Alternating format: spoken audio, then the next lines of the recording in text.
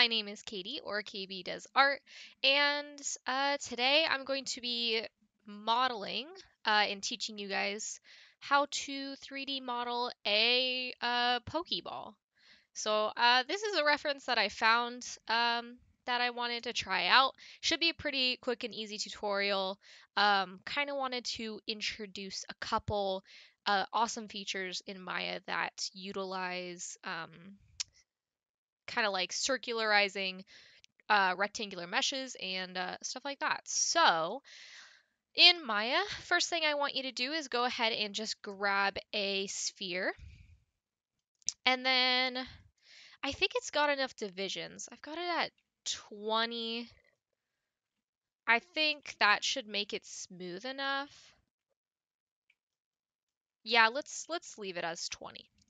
So you can just keep your the default subdivisions as 20 for both of those. And then it looks like on our reference, it basically splits it almost halfway and kind of extrudes some faces. So I think first what I want to do is find where this circular mesh would be. So if we are right here, if we go into face mode, you can take these faces. Yeah, that looks good. And I think actually let's take all of these guys. So you have like a square of 4x4. And then I want you guys to go to Edit Mesh, Circularize. Now, it's probably going to end up looking a little bit weird at first. So what I would do is bring down the radial offset. You want to hold Control while you do that. So you'll get something looking like that. And let's see. Yeah, that looks like a pretty good size. And then we're just going to go ahead and change the twist because the twist is the next thing. All right, that looks pretty good. You can also grab your multi-cut tool by holding Shift and right click, and you can add a multi-cut on just like either side if you think you need it.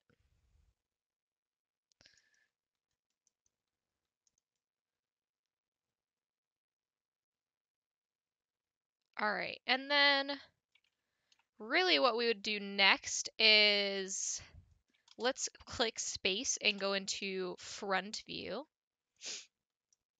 And then click Q, you're just going to be in face mode and you're going to select, let's see, let's select probably these top guys and then hold shift and select these bottom guys. And then you can hold tab and deselect those guys that are part of the circle. And then all you want to do is do Control E and up the thickness. Doesn't need to be a ton. Probably just like 0.5 or 0.05, 0.07, somewhere around then. Okay, perfect. And then let's take these faces right here. I'm just holding tab and selecting all of them.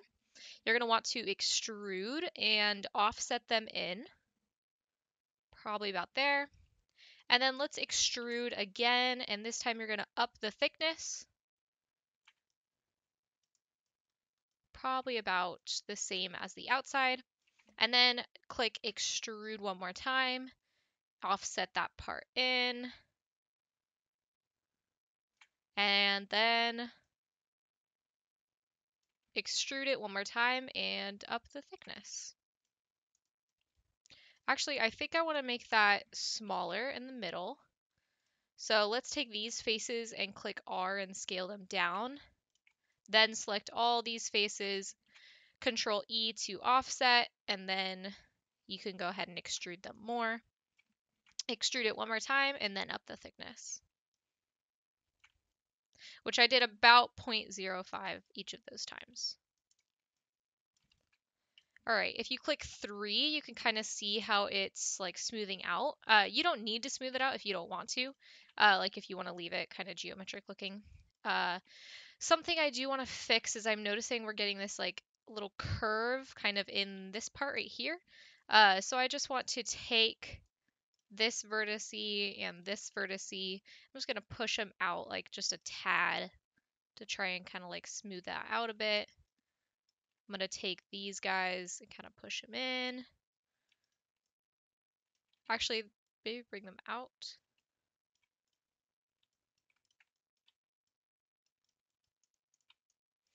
All right, the next step is I'm going to be beveling some edges. So go ahead and click 1 to be in this mode again.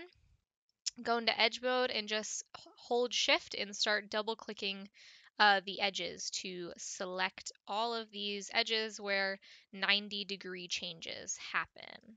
All right, that looks all good. We can do the same here.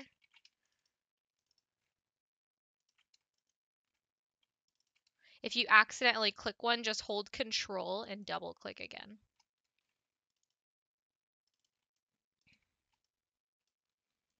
All right, looks like I got them all. Don't forget to click this outer ring as well. All right, that looks good. And then go ahead and do Control B to bevel it. And you can give it 2 segments. You can click 3 and see like where you would need to give it 2 segments if you even need to. I think 2 looks pretty good. Only thing we're missing is these edges. So I would grab those 4 and bevel those and give it 2 segments as well. That way the corners kind of round out. All right, but that is about it. You can also take, I'm noticing that like it's a little tall, so we can shorten it a little bit if you don't, if you think it got a little like non-circular. But I think that is about it for this tutorial. So if you guys have any questions or anything, feel free to let me know, or if I missed something. The last thing that we can do, if you want to, would just be to select all the faces and give them just like a base texture. So I would probably select these 4 and then do Shift greater than to grow your selection up like that. All the way until you hit that bottom ring. So probably one more. Oh, actually, we can leave that one black. So these guys would be white, so you can assign a new material, AI standard surface. You could just leave it as white. And then all of these guys on the bottom would be white as well. So you can kind of like attempt to best select those. And then you can hold tab and just drag. When they turn green, that means you're deselecting the faces. You could also hold Control and like click 1 and double click the next to deselect like a ring of them.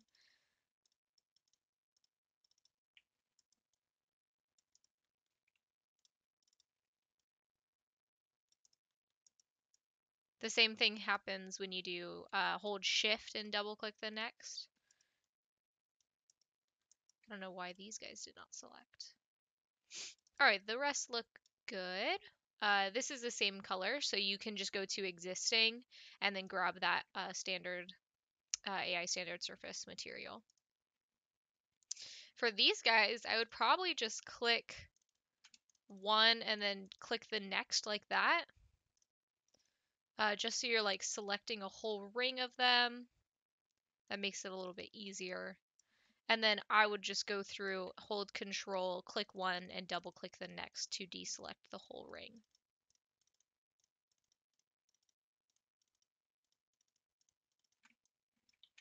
Oh, okay. For these guys, just hold tab and deselect in the middle. All right, that looks good. These guys are black, so you can assign new material and make them black. And then for these top ones, let's hold tab, select these, and then do Shift grow to select the rings. The grow is the greater than symbol on your keyboard. It's the one where the period is. All right, let's see if that got all of them. Oh, one more. There we go. All right, and then these guys are red. So assign one more new material, do AI standard surface, and then you could find a red that fits the color you're going for. Probably like around there. All right, I usually go ahead and add a plane to my scene, drag it on down. I assign the checker material to it, which you can find by clicking this little checker, and then it's listed under the given materials. All right, that's looking good. And then you can click Arnold Render to go ahead and see how it is turning out. Oh, I forgot. Go to Arnold and grab a sky dome, and then you can see how it's turning out. You can also select the object and do Edit, Delete All by Type History to just easily delete everything. You can up your metalness on the object if you want it to be more reflective, or you can up the roughness on it depending on just kind of what you want it to look like. You can also, I usually advise you guys to rename your textures so that they're easy to find. There we go. I'm going to up the weight on all of them just so they're a bit brighter.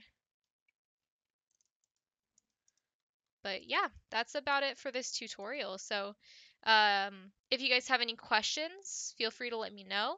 I hope you enjoyed this tutorial, and if you guys have any other suggestions of tutorials I should do, I know this one was pretty easy and fun, but it does introduce the circularizing function, so I hope that was intriguing and fun to you as well. But yeah, I'll see you guys in the next tutorial. Bye guys!